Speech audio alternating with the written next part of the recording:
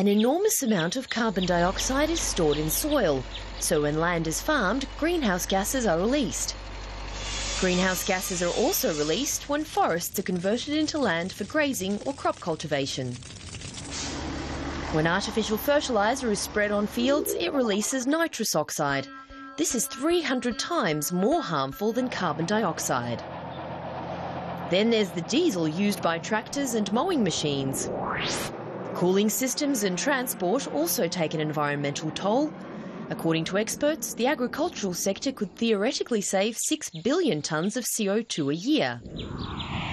So what exactly can farmers do to protect the climate? Farmers can plant trees on part of their fields. These improve soil, and that means farmers need to use less fertiliser. Every tree that's planted absorbs CO2, and that makes them good for the environment and good for farmers.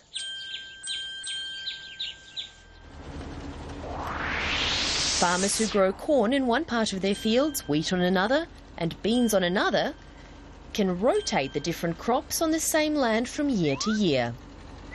This helps stop the loss of water and soil nutrients, and again means farmers don't have to use as much fertiliser. If farmers plough shallow furrows, then the humus layer remains stable. Humus is another valuable carbon sink. The more farmers adopt these methods, the more fertile soil will remain. Modifying agricultural practices is now a recognised method of carbon sequestration.